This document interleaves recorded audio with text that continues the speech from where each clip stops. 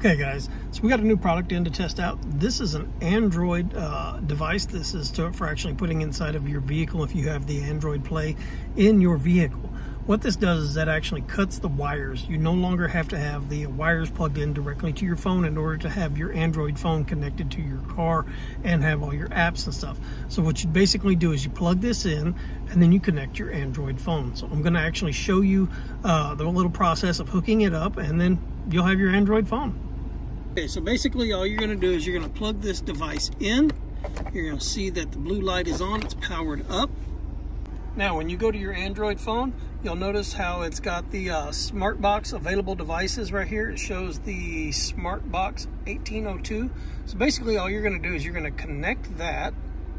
It says it's pairing, and then it gives you your Bluetooth pairing request, and then you tell it okay. And then once you do that, and then your screen should change, and it should actually show you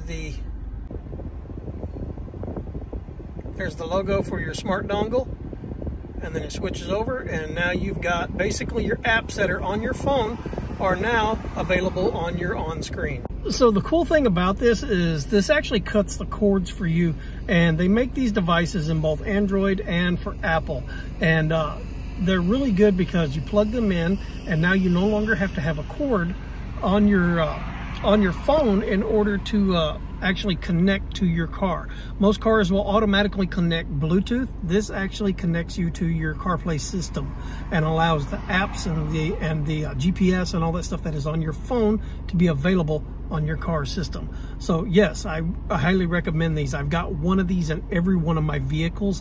These things are awesome.